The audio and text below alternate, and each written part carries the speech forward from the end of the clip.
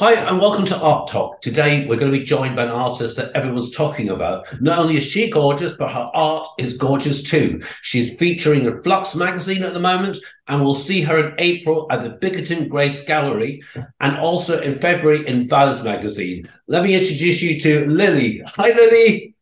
Hi, Stephen. How are So you? good to see you. I'm good. I'm good. Are you? Yeah, God, you're everywhere at the moment. Oh, it's exciting stuff, eh? Yeah. So tell me a little bit about the painting that's behind you right now. Um, this is one of the six collections, which is the Unity of One, and Yeah. this is called the Kiss, which is actually one of my favourites. Hence why it's hanging in my home. Oh my God. So tell me what made you start, what made you become an artist? um, I've I've always been, very keen and very creative from being quite a young age. I was always encouraged by both parents being creatives themselves to express yourself from very, very young. So I would always draw and use paints and from being very, very young. But I always was drawn, no pun intended, to figurative, the figurative arts, which was for a 4 or 5 year old is a little unusual, but I've always just been intrigued. They were a little bit like a silhouette, like a nymph silhouette that have over the years have progressed into a more just textured, more just a diverse expression of myself, of what I do. Lily, it's very easy to see in your art that you put a lot of your soul into it, which is one thing that hits it with me. I must ask you, how much does it help you with mental health to paint? And does Oh, hugely, it absolutely help huge. the art?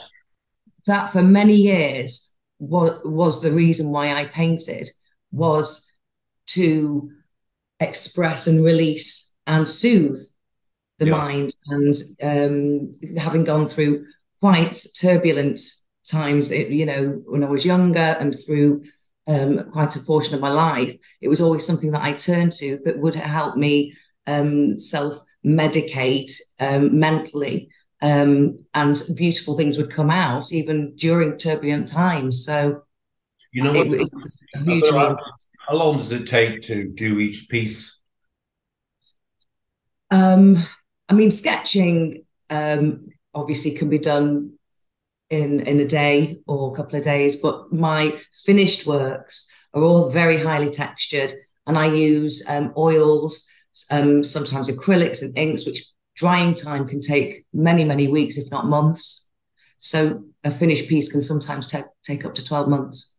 Your work's showing in Madrid, New York, and Yeah. in London at the moment. You're in BickertonGrace Gallery, and you're going to be showing there in April. Can you tell me a little bit about the exhibition and what you're going to be doing? I mean, I've now been with the Bickerton Grace for it's over a year now, and introduced by your dear self as well. Yeah, yeah. Don't So take. that I was don't be taking credit about you, not a me. wonderful introduction Yeah. to Anne Marie, and then of course we conjoined it with the. I became one of the sentiment artists, which is a brilliant, a wonderful concept, which I feel very blessed to be a part of with all these other talented artists.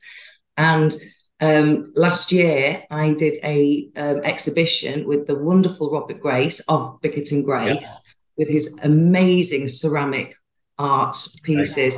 incredible. Incredible, and our work just really gelled together. It was a real success. So we're doing another collaboration mid-April. And I think, Lily, what we have to say is you're in for a bit of a shock when you turn up to this gallery because it's a bit more Oh exciting yeah. than your average gallery, but we won't give the surprise away for people coming to Oh, see it. it's But it's such an fun. experience. It's like Paris in the '60s. A kind of Yes, yeah, it's just such fun. So you've also just been in highly prestigious magazine, Flux magazine for yeah. art, and what's the reaction been to the Flux piece? A really very, very, very positive, because it that the actual write up in the interview was very much more about me, as in my journey Yeah. and why I do what I do and what comes out. And the piece really did solidify got people to know me a little better, because it's really hard for people to, you never know somebody and why they do what they do. So it really helped with that. And it would take us an hour of interviewing to tell the whole story. It's fascinating, but you can get it in Flux and you can get it in Vouz magazine. Yes. This month it's coming out on More of Your Art, and it is an incredible story. So I suggest to people to go along to the exhibition. Yes, come along. You'll have a fantastic time. It's 20th of April, and it's we're gonna have live music as well, and just amazing people, wonderful art. Yeah. Other artists as well, so it's really great. And obviously Robert's going to be exhibiting his work as well. So it's the BickertonGrace Gallery, and I hope to see everybody there. Lily, thank you so much for joining me. Thank you so much, Stephen. I could chat for ages, but we'll never get on social media. Thank you so much. Thank you. Bye. All right, thank you. Good night. Good night.